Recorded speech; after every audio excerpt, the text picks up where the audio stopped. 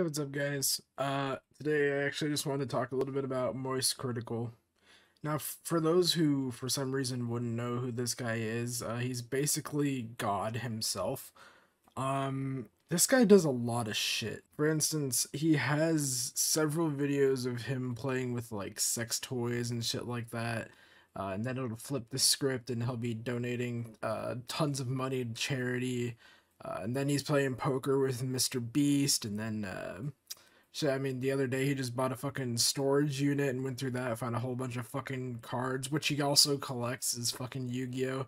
Has an impressive collection, by the way, of both sex toys and Yu-Gi-Oh! Cards. But I really wanted to talk about this guy because he has paved my YouTube, like, outlook completely. And what I mean by that is, like, this guy has made me feel like doing what you love, doing what you feel like doing and what you love doing is way more important than doing like the more popular thing just to gain views, just to gain subs, just to gain all this other shit. He made an advice video just telling you if you're short, fucking deal with it, but also just like YouTube advice, YouTube and Twitch advice. He said that it's a very rare thing to blow up, and that makes a lot of sense. It really is a luck-based thing, and like at the end of the day, as long as you're having fun, then you're not losing anything doing this stuff. But that's not the only reason that I really wanted to talk about Moist. See, Moist has something called MoistCr1tikal's. He is the manager of his own esports team that's currently Guilty Gear player, as far as I know, and then 4 Smash players, I believe. But I wanted to talk about this because he just posted a video. It's kind of an older event now, but it's basically showing that his one of his players from a tournament in Smash actually had to face against his other 2 players. He beat one in 8th, and he beat another in 5th, and he climbed up through losers and won the entire championship. It was nuts. It was awesome. But that's not even what I'm here to talk about. I'm here to talk about the comment section. So this guy comments on his video for the Moist Esports jerseys.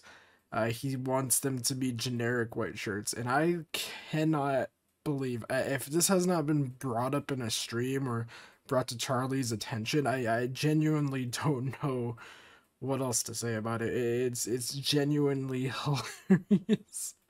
I, so those who, like I said, don't know how Moist Critical is, he actually exclusively wears white t-shirts for some fucking reason. I think he explained it at some point, and I think the explanation went something along the lines of, "That's all I have," or something like that. So that's really all I really wanted to say, was just like I wanted to bring it to attention that I think the Moist Esports jerseys should 100% be generic white t-shirts, and if anyone wants to support Moist Esports, just wear generic white t-shirts. I think that would be pretty sick. I can also imagine Moist Esports coming out with like a merch line and stuff like that, but like at the end of the day, hardcore fans are just going to be wearing the generic white t-shirt, but also still like buying the stuff like when it's not game time. I don't know. That Moist headband's pretty sick. But yeah, I just really wanted to talk about this guy because he inspires me to do a lot of shit. I realized through him that I am very obsessed with opening Pokemon cards for starters. I did used to do that all the time as a kid.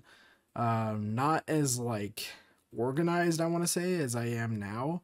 He also showed me that I am very obsessed with abandoned things, which I'm actually going to be talking about in our podcast. If you guys don't know the podcast, you guys can go ahead and give it a listen. It's on our 6th episode, I think.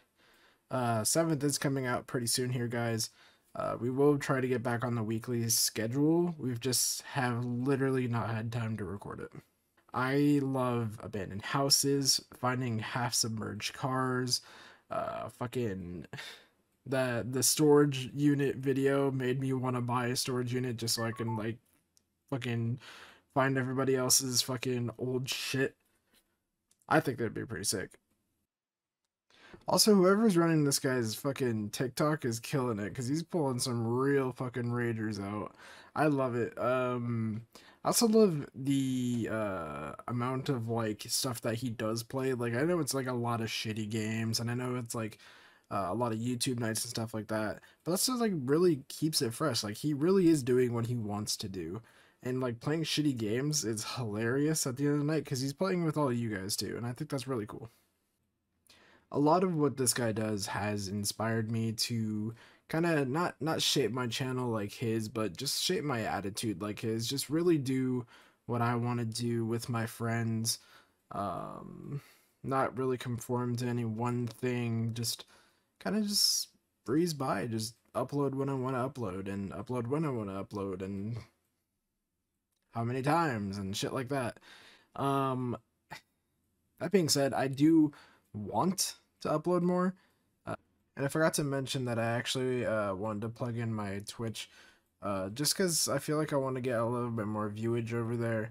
Um, I actually stream like towards the night, so if anyone like really can't sleep, then I wouldn't mind having you guys as company. I get off of work like really late, so it's kind of like therapeutic to just be able to play with my friend. It's usually Alyssa Cat. But yeah, my Twitch is Lone Sword on Twitch. Hope you guys come by, check it out. I think I'm gonna branch out, do a whole bunch of shit instead of just being playing Apex and maybe Siege. I think I'm actually gonna be doing a few Pokemon streams here pretty soon, so that's gonna be pretty sick. But yeah, that's really all I really wanted to say about Moist Critical. He's a really awesome guy and shit. I hope he stumbles upon this fucking video in a random YouTube night. I think that'd be really wholesome. um, yeah, I think that's it. See you guys.